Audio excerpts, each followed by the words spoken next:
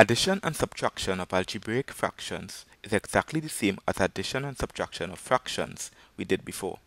We find the LCM of the denominator, we express each fraction with the LCM as the denominator, and we add or subtract accordingly. We covered LCM of algebraic quantities in a separate video, see link below. Example 1. 4 over x minus 5 subtract 15 over x multiplied by x minus 5 subtract 3 over x. The LCM of x minus 5, x multiplied by x minus 5, and x is x multiplied by x minus 5. So we are going to express all three fractions as fractions over the LCM, as fractions over x multiplied by x minus 5. We want the first fraction over x multiplied by x minus 5. So the denominator has been multiplied by x. So we have to multiply the numerator by x to keep the fraction equivalent. The second fraction is already over x multiplied by x minus 5. So we keep this fraction the same.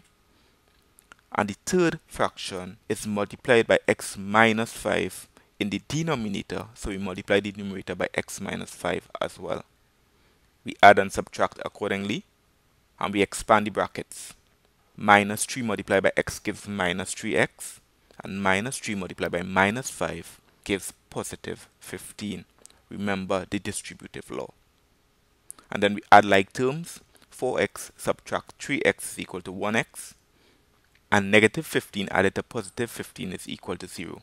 So we get x over x multiplied by x minus 5. The x's cancel to remain with 1 over x minus 5. A second example, we have 3 over 2x minus 1 subtracting 2x over 4x squared minus 1. We need to recognize that 4x squared minus 1 is the difference of two squares, so it is the same as 2x minus 1 multiplied by 2x plus 1. Thus, the LCM of 2x minus 1 and 2x minus 1 multiplied by 2x plus 1 is 2x minus 1 multiplied by 2x plus 1. So we want to represent both fractions as fractions over 2x minus 1, 2x plus 1, the LCM. We want the first fraction to be expressed as a fraction over 2x minus 1 multiplied by 2x plus 1. This means multiplying the denominator by 2x plus 1. So we multiply the numerator by 2x plus 1 to keep the fraction equivalent. The second fraction is already over 2x minus 1, 2x plus 1, so we keep it the same. Both fractions are over the same denominator, so we can just add the numerator. Expanding brackets. 3 multiplied by 2x is equal to 6x.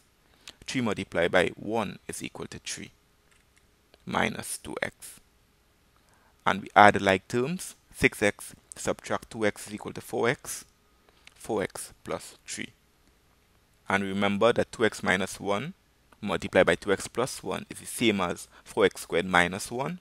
So this fraction can also be represented as 4x plus 3 over 4x squared minus 1. And the third and final example, we have x plus 2 over x plus 3 subtract x minus 2 over x minus 3. The LCM of x plus 3 and x minus 3 is x plus 3 multiplied by x minus 3. We're going to express the first fraction as a fraction over x plus 3, x minus 3, the LCM. To get this fraction, we multiply the original fraction by x minus 3, both the numerator and the denominator. The second fraction, we multiply by x plus 3 in the denominator, so we multiply by x plus 3 in the numerator as well. We have the same denominator for both fractions, so we add the numerator, and we expand brackets. X multiplied by x is equal to x squared. X multiplied by negative 3 is negative 3x. Positive 2 multiplied by x is positive 2x.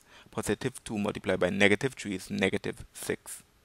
And we're going to subtract the result of the other two brackets. So we're going to subtract x multiplied by x is equal to x squared. X multiplied by positive 3 is equal to positive 3x. Negative 2 multiplied by x is negative 2x.